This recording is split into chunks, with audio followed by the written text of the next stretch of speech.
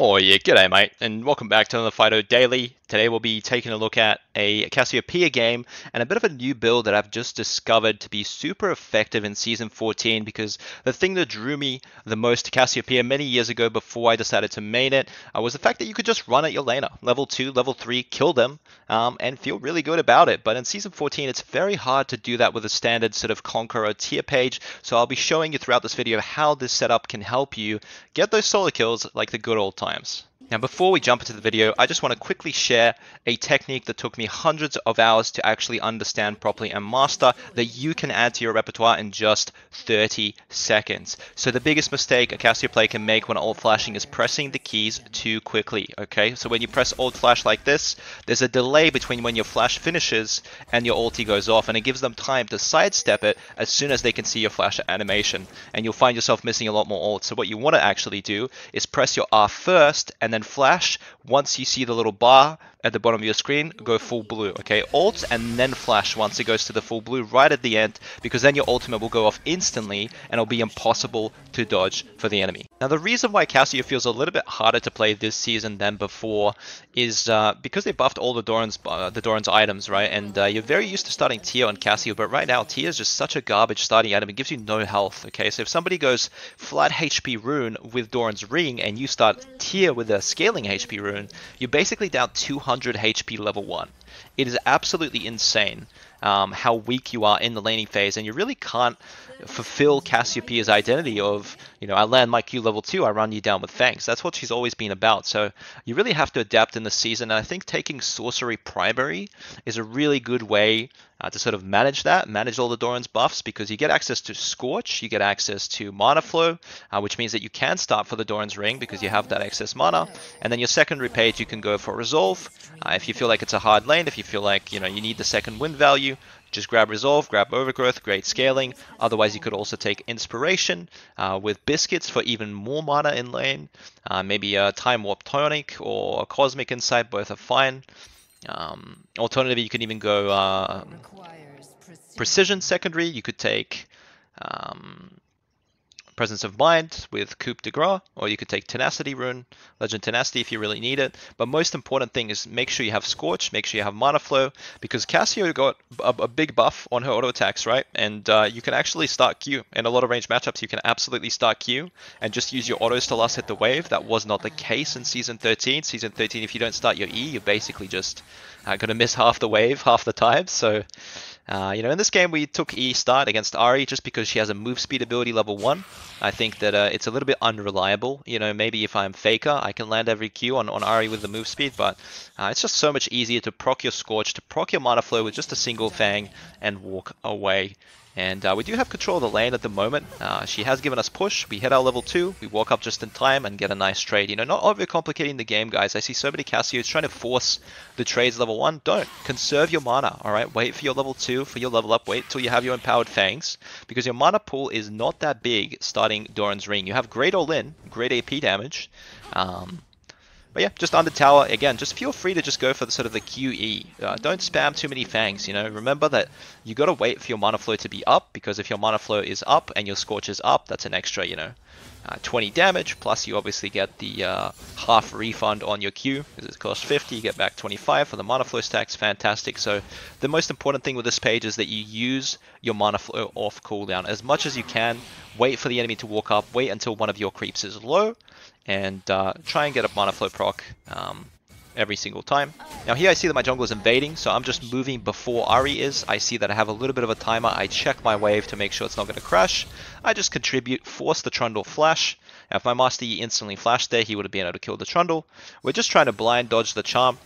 Weren't able to do so, unfortunately. We take a little bit of damage, make sure that we get our mana flow stack, and don't over chase, right? This is really important, you know, don't drop creeps just to get a little bit of extra damage on the enemy. It's already done. Okay, your job in the early game with this build is, yes, if you can all in him, absolutely do that. But if you can't, then it's just mana flow. Mana flow gaming all the way. And you can see there I was actually able to get the cannon under tower because of the buffs to Cassiopeia's attack speed, the attack animation rather, this season. And you actually do feel pretty comfortable, even if you're low on mana, you do feel pretty comfortable last hitting on this champion now. And every single time mana flows up, you throw out that Q. Mana flows up, you throw out that Q, hits the Scorch. It's just very, very nice.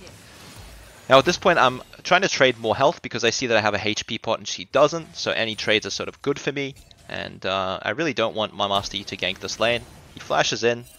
Not sure what's going on here. This is a bit of a some bronze gameplay, but I promise you this is not a bronze game. And look, it's easy to get tilted if your lane gets fed like this, but at the end of the day, I'm still winning. What's important is that you don't panic. You know, if that happens, don't panic. I was slow pushing my wave. I'm still gonna slow push my wave. I'm not gonna change, you know, what I'm doing. I'm not gonna try and compensate, try and flash in an Ahri and get the kill. It's all good. He made a mistake, and we just keep playing our game. Right? Our job is to recall, refresh our resources, and try again. So we get the shove in. We made sure to conserve our mana until we were absolutely sure we could crash the wave. The enemy support tries to walk mid. Instead of pulling the wave, he tries to cancel our recall, which is unsuccessful. And we were able to get the crash in and get our base off. Obviously going to TP back to make sure we don't lose too many creeps. Now here we could go glowing moat. I feel like glowing moat is a really bad item in terms of gold efficiency. So I just went for the pink ward there, just because I know it is 5 minutes. Both objectives are up. So the value of the pink ward is very high. And we're just kind of running this guy down here a little bit. We know that he has no flash from the previous play. Almost got cock blocked by the minions and died to the tower, but not quite. So that was good. You know, we didn't try to compensate when the Yi came. We just bided our time, got our items. Now after you get a solo kill like that, make sure you do guys instantly shove the wave and you know, get a reset off, get your regen, spend your money. There's no use you being around on the map, even if you have blue buff or even if my HP was slightly higher here. As soon as you get a solo kill, just make sure you always base. And here we're thinking about what we can buy. It should just be a lost chapter. We grab that. We should always have prior in lane. That's the great thing about this build on Cassio, is that with D-Ring, tier, lost chapter, you can actually just spam your fangs on the wave and not go out of mana.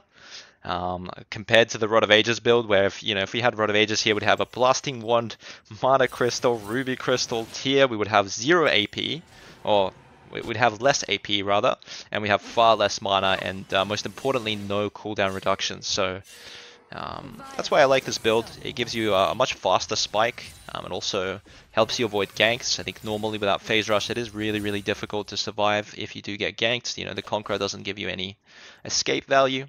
And we got a pink ward. Make sure that when you guys walk to lane, you always want to try and ward when the wave hasn't met, okay? So while the creeps are still walking is the best time to ward, because you will lose nothing, right? You won't lose prior, you won't lose a minion, and you just chuck that pink ward. If you've ever got a pink ward, just chuck it exactly where I placed it, you know?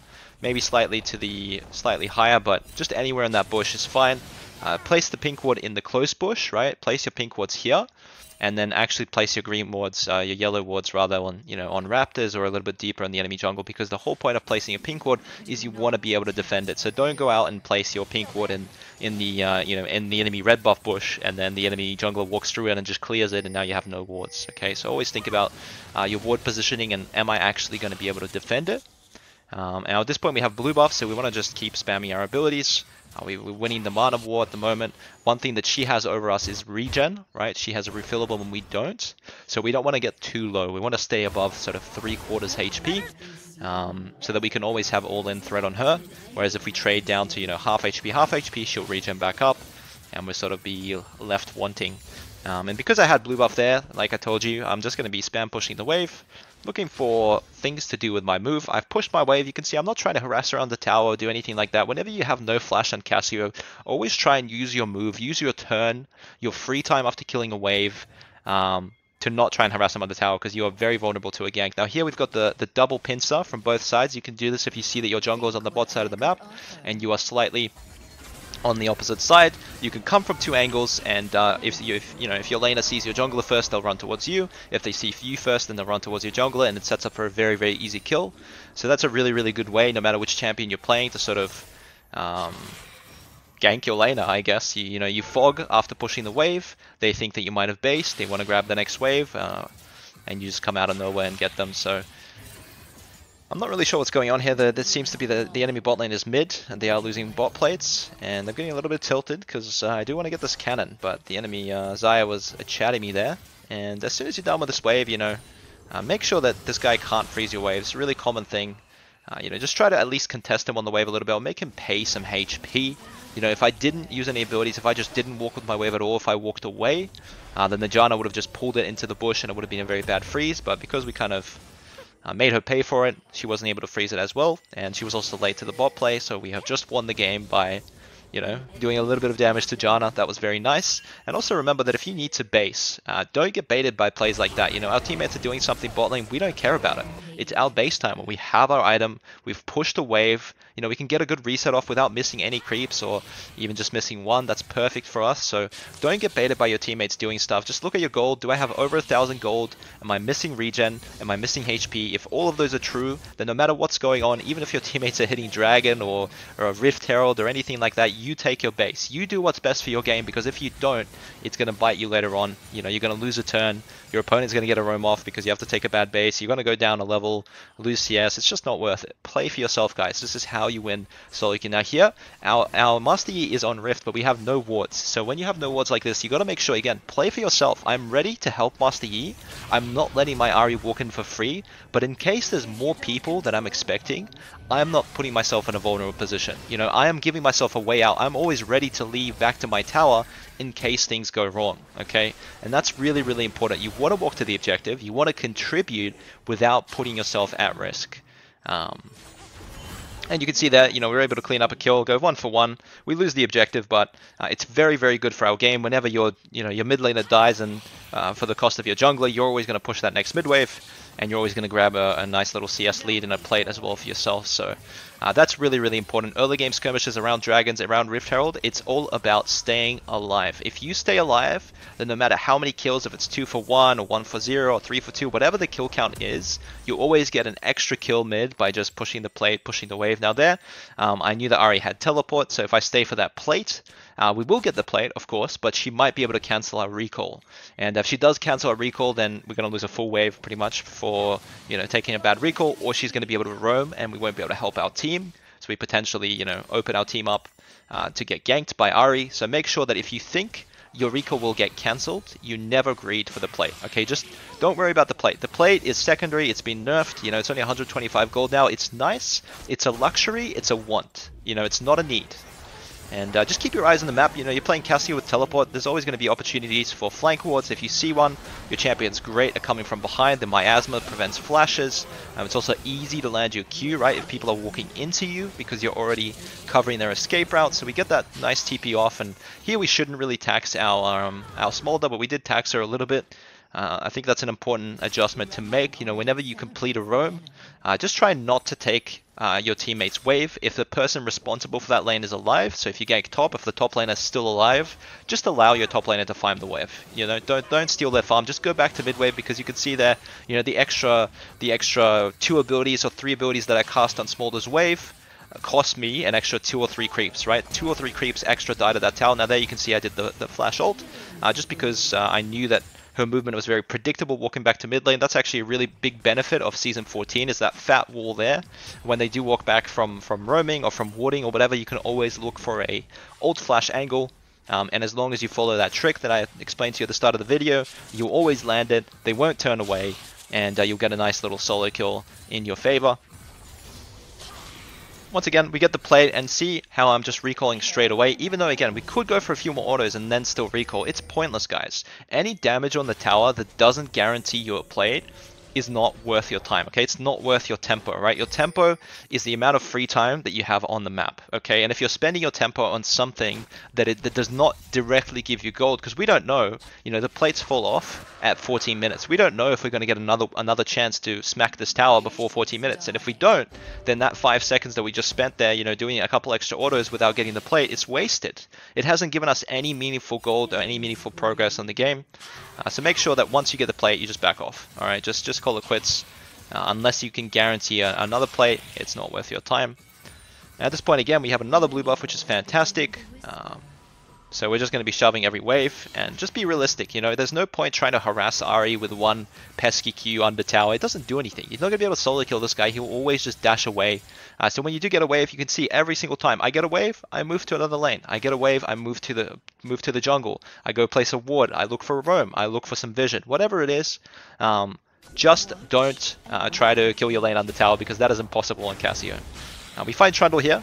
We feel like we're stronger than him, so we do. You know, we do try and kill him. Our Master Yi saw this a little bit late, so he's very late to this play because he didn't see this happening, but we did some fancy footwork here. We also get a level up And we get a little bit lucky. We're a little bit excited about the outplay. That was a nice triple kill for us. But all it comes down to is just, looking for opportunities. And, maybe 5, 6, 7 times this game I was looking and there was nothing. I was moving after pushing a wave and I couldn't find any opportunity. But even if just once you succeed, 1 out of 6 roams, 1 out of 6 looks, you succeed and you find a triple kill like that, it just blows open the game. And that's why it's way more effective to, contribute to what your team is doing with your turns, with your free time after pushing a wave, rather than trying to get a solo kill in mid lane. Okay, because you can't guarantee a kill, but you can certainly guarantee that even if you don't kill Trundle there, maybe the E gets his camps, maybe the E gets the objective. We're always guaranteeing some benefit for our team by being slightly less selfish than normal. But also it's very hard to harass under tower with cast Q, right? Because the ticks just keep refreshing. So it's, once you land that Q, you can never get fangs off, because as soon as you walk into tower range, you start taking tower shots and it's just not particularly worth it. We see that the enemy team has lost their bot tower in general, rule of thumb. If the bot tower has gone down for your team or the enemy team, so if either team has lost the bot tower, you want to go straight to bot lane, straight to side lane, and you do not want to play 1v2 mid lane on Cassio, because your wave clear is not that great and most bot lanes will be able to harass you off the tower and really neutralize you in that lane. But the rest of the build is pretty simple. We just go Liandry's as our second item for a bit of a HP and just rush into Death Cap and Crypto Bloom. The enemy team ended up surrendering, but I just felt like this build was really strong and wanted to share with you, and let me know how you go with it in your games.